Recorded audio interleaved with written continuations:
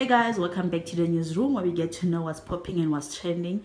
Since last week, we've been hearing allegations that was made by Mihale towards Somizi, saying that he was in an abusive relationship with Somizi, or should I say marriage?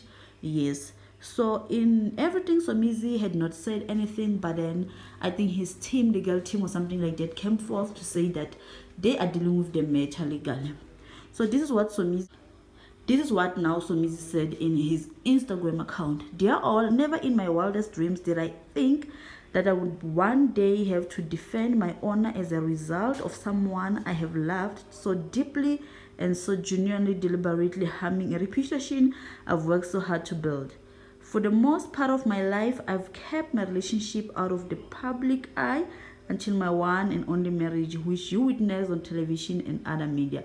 So guys, this is quite long. I'm just gonna grab and insert it here so that you can read for yourselves. Basically, Somizi is just saying that he's deeply hurt that feels like his reputation that he's worked so hard for is going down the drain because Mohale is tarnishing it.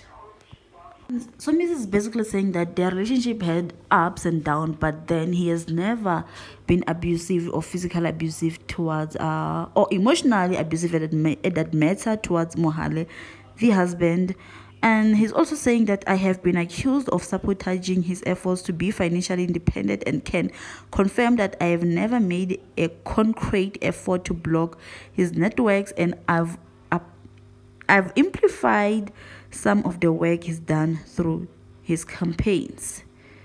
And he was also saying that there have been publications of stories related to our sex life, and a lot of what has been said is absolutely untrue.